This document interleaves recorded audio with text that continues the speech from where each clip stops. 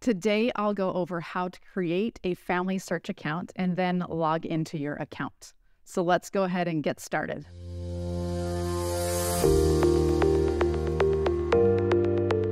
Okay, I'm here on the Familysearch website, and first I want to show you how to create an account. You'll just come over here to the far right and click Create Account. And from there are a few options on how to create your account.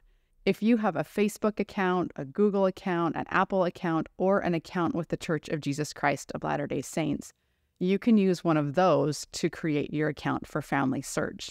Or you can come down here and you can create an account that is just for Familysearch. You can enter your name, birth date, a username, a password, email, and click where you need to down here, and then go ahead and click Done, and that will create your account. Okay, so back here on the Familysearch webpage, once you've created an account, you'll want to know how to sign in, and that's really simple.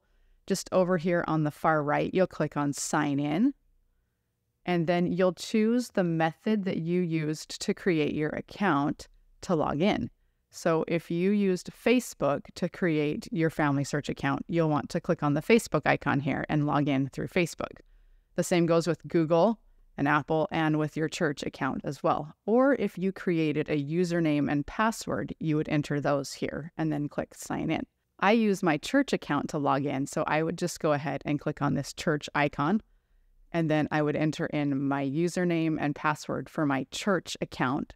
So I'll just enter my username, click Next, enter my password, and click Verify.